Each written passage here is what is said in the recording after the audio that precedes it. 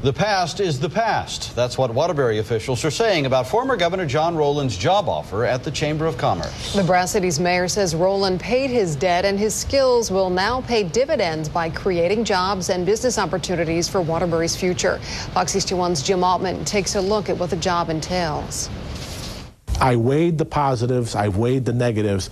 In my mind, the positives greatly outweigh the negatives. Despite his impeachment and a 10-month term in federal prison for corruption, former governor and Waterbury native John Rowland is about to become the city's economic development coordinator. Mayor Michael Jar-Jar couldn't be happier. Some of my advisors would say, Mayor, do you understand, you're going to take a lot of heat for this?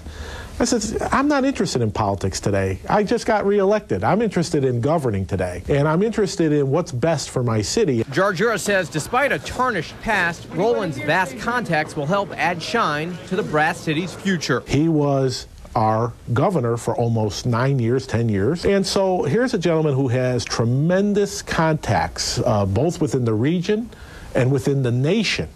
And I said, he has natural charisma. There's no question about it. If the Chamber of Commerce approves Mayor Jarjura's appointment, it's a job that would pay the former governor anywhere from $90,000 to $120,000 a year. It's a chamber job, so it's not public money.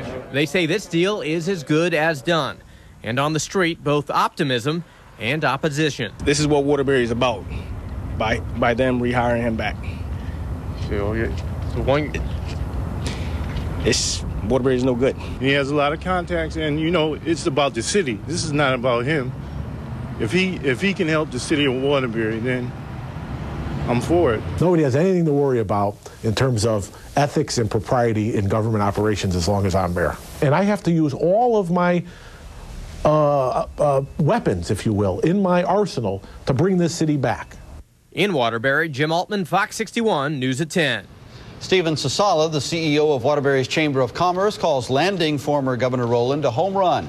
The chamber will vote on Rowland Friday night, but as Jim reported, he is expected to be hired.